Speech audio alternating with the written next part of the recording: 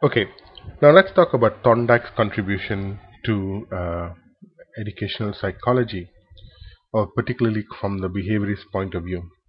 See, Thorndike defined learning as habit formation. So he was emphasizing that a lot of things that we do classically from the behaviorist point of view, it's due to our habit. So he actually conducted his famous experiment by placing a hungry cat in a box, and the cat had an opportunity to escape the box and eat the food that's outside the box by pressing a particular lever. So after much the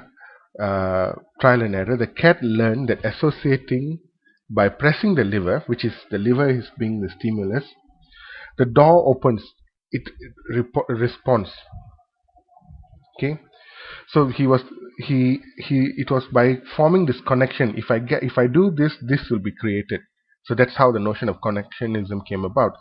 So because he believes that whether it's a human or an animal, the case or the object of study will respond to a stimulus as long as the stimulus, the response, it's rewarding in a positive way, or in some ways it avoids punishment. So you behave in a particular way to either because you're going to benefit from it, or you avoid punishment, and you form this connection between this behavior and the outcome.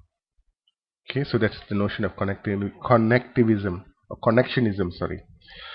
uh, each time the animal was put in the box, it took lesser and lesser time to press the lever and escape the box, because the animal has learned. Based on this experiment, Thorndike proposed a law which he called uh, his three laws of learning.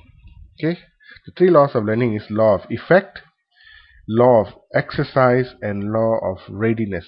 Now, the law of effect itself, if a response, example, doing mathematics problem, is followed by a pleasurable rewarding experience. Example, the student is praised by the teacher, or he feels good, his parents reward him. The response would be strengthened and become habitual. Okay, so that's law of effect. Now the law of exercise, connection between stimulus, example, getting the right answer, and response. In this case, doing maths again, will be strengthened. The response will be strengthened with practice and weakened when practice is discontinued. So the law of exercise talks about if someone repetitively perform a task, this connection will become stronger.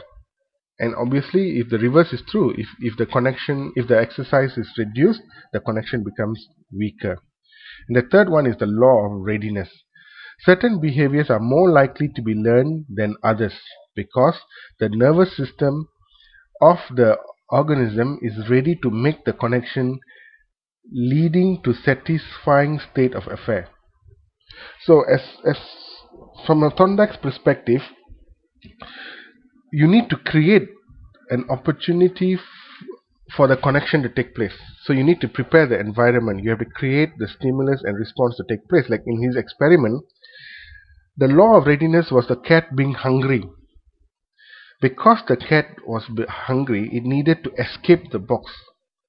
So it was experimenting with certain kinds of behaviors until the behavior that gave it satisfaction. So from Thorndike's perspective, if you do not prepare the environment in a meaningful way, learning cannot take place because you do not fulfill the notion of law of readiness. Okay, so let's review again. What Thorndike really mentioned was his notion of connectionism.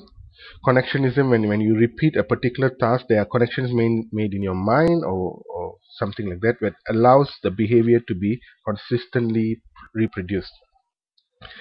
And he talked about these three laws of readiness, which he calls the three laws of learning: the law of effect, the law of exercise, and the law of readiness. Now, how is law of effect? Is if a response is followed by a pleasurable, rewarding experience, the response will be strengthened and become habitual. Okay. Second one, the law of exercise: connection between stimulus and with participation and weaken when participation is discontinued. And the third one is law of readiness. Certain behaviors are more likely to be learned than others because nervous systems of the organism is ready to make the connection, leading it to a satisfying state of affair in preparation for action. So these are the three laws that he has derived from this notion of connection. Three laws of learning that he derived from his notion of connectionism. Now, Pavlov was a Russian psychologist. His full name was Ivan Pavlov, where he introduced the notion of the theory of classical conditioning through his experiment. I'm sure many of you all have heard of the Pavlov dog experiment.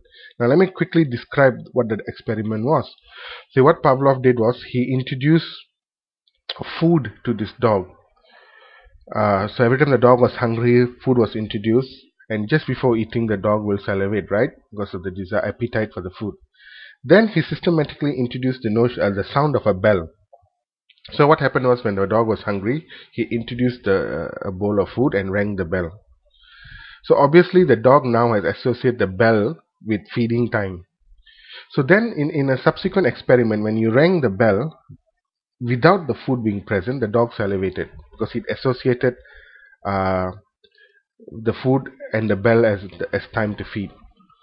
So in this case, he was introducing the notion of the food being the stimulus and the response is the dog salivating. But because there was a neutral stimulus, that is the bell, was able to replace the stimulus, the food, as being the stimulus. So the notion of stimulus, neutral stimulus, could be introduced. So how does it relate to education is, for example, if I was to go into a class and I was to reward my kids with chocolates every time they perform the behavior, and I also continuously praise them. So to some extent, although they started working because they wanted the immediate reward of the chocolate, subsequently I could replace the chocolate with just praising my students.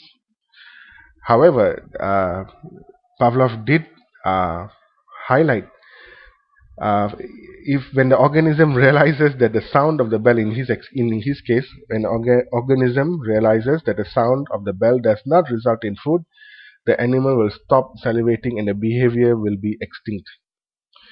So, but the whole notion of classical conditioning was that we use a transitional reward to condition a particular organism, or in our case a student, to able to produce a desired behavior, and we replace the desired stimulus with a neutral stimulus subsequently.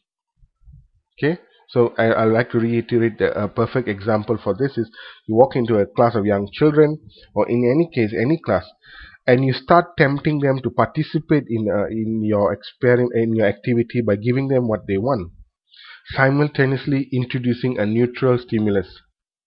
A classic case will be giving them chocolate and asking them, if you do this, I'll give you a chocolate, a piece of candy, and then simultaneously keep praising them for it, for their work, well, doing a good job, and then systematically you can reduce the frequency of feeding them candy or chocolate, and then continuously praise them.